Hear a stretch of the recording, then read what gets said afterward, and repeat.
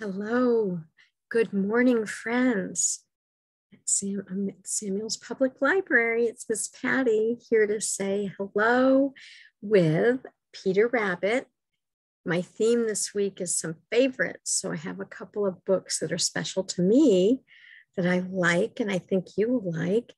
And of course, Peter Rabbit is an old-time favorite forever and always, even in all his naughtiness. He's quite the character, and we have a lot of books about him.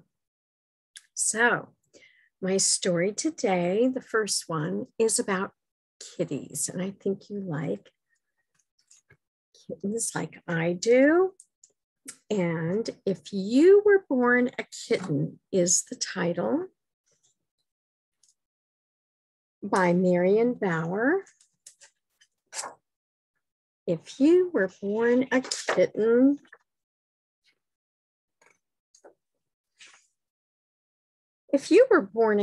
you'd slip into the world in a silvery sack and your mother would lick you free.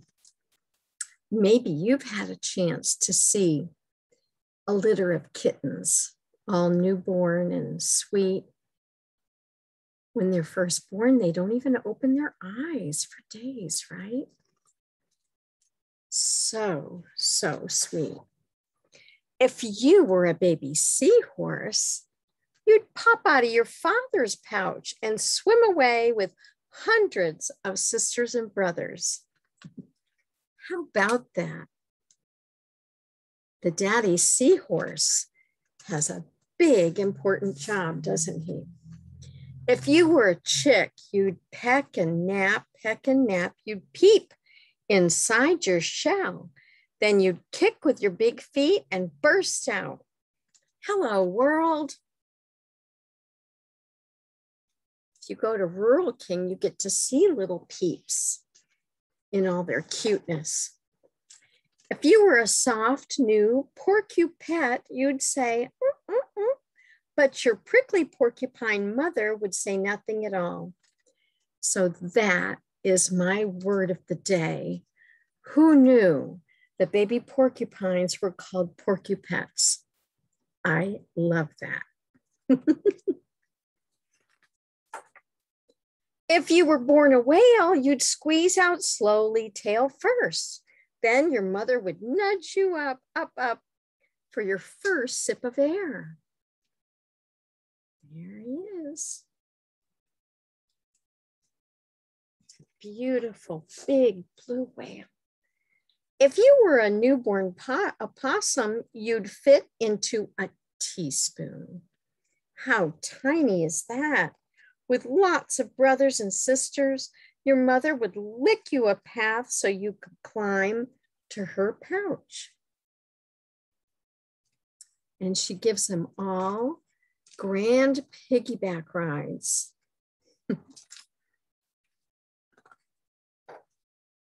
If you were a baby snake, you'd have a tooth on your snout. See that there? To slash your leathery egg. You would say as you slithered away.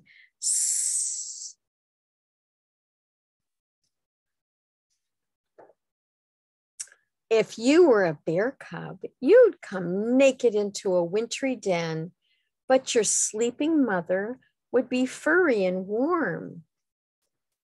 And their eyes aren't even open yet either.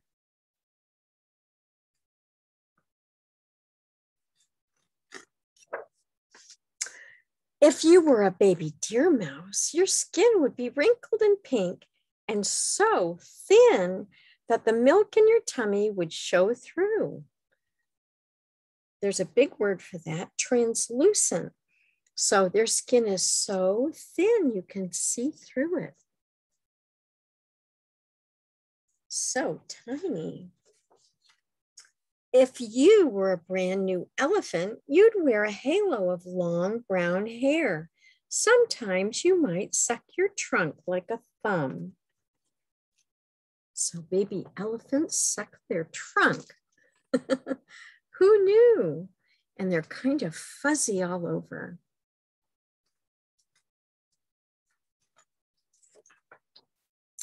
If you were a tadpole, you wouldn't look a bit like your mom and dad. Not yet, anyway. Do you see that? It takes about 14 weeks, or almost a little over 3 months, for tadpoles to become a frog. Look like mom and dad. Of course, you're not a tadpole. You're not a snake or a porcupine or a whale. You're not a hairy baby elephant or a seahorse popping out of your father's pouch. And yet you were born too.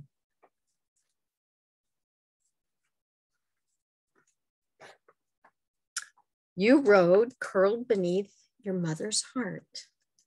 Growing and growing, you floated in a salty sea, waiting and waiting, waiting for us who were waiting for you. We're ready, we said, and you were ready too. So you squeezed out, wailing.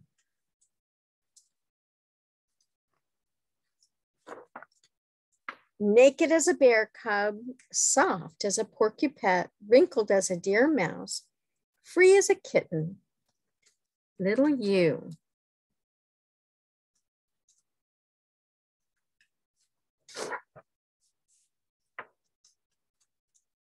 The end. Isn't that a sweet story? Miss Pattie learns all the time from the stories that we read. It's always fun to learn new things about the world. So this week, I had fun in our garden, and maybe you still have a few things in your garden, but you're welcome to come to the library.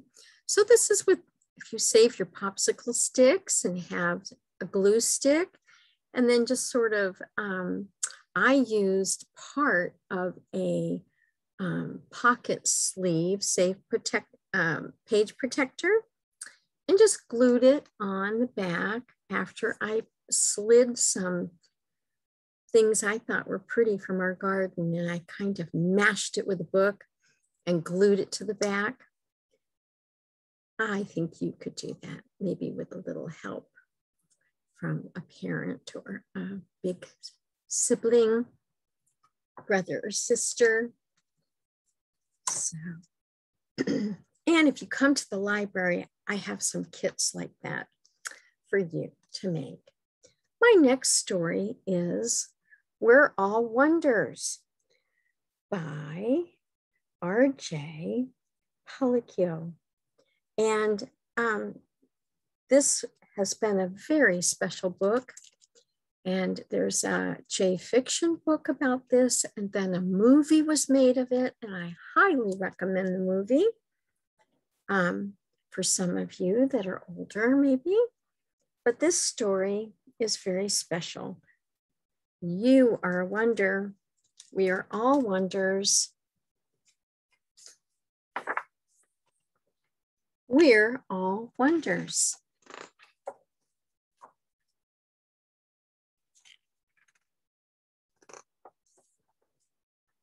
I know I'm not an ordinary kid.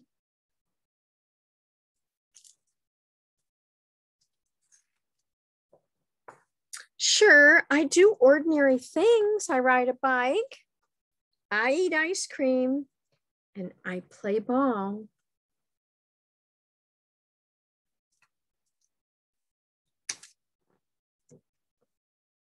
I just don't look ordinary. I don't look like other kids.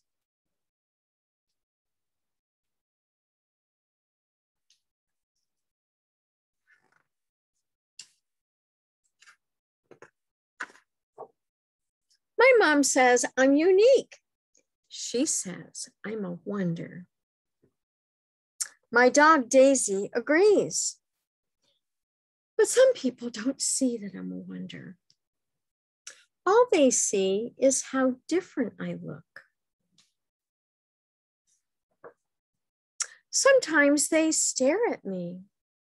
They point or laugh. They even say mean things behind my back. But I can hear them.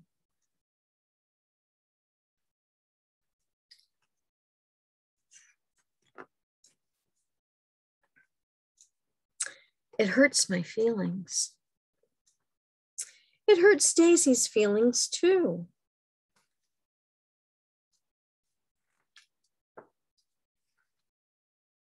When that happens, I put on my special helmet. I put Daisy's helmet on too. And then we blast off. Up, up, up, up through the clouds.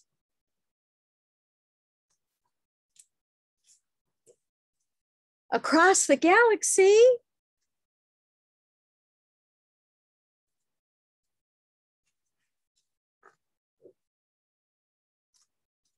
All the way to Pluto.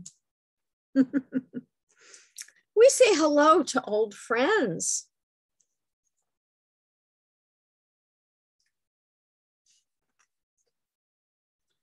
From far away, the earth looks so small. I can't see any people, but I know they're there.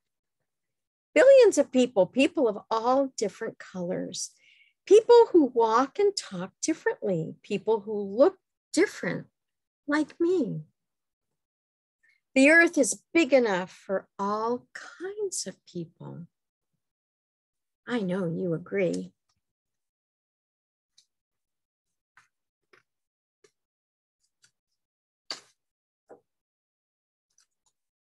I know I can't change the way I look, but maybe, just maybe,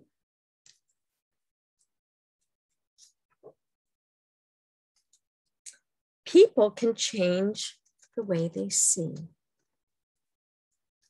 If they do, they'll see that I'm a wonder.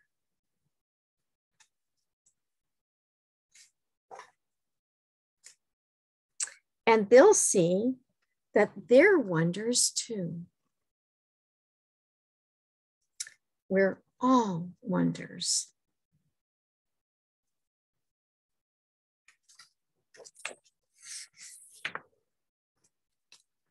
Look with kindness, and you will always find wonder.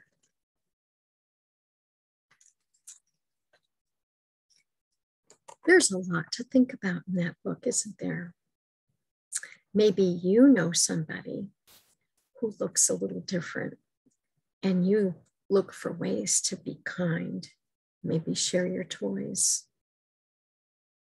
And maybe there are times when you are sad that somebody hurts your feelings, but you use your imagination and your special friend to cheer your heart and help the day get better.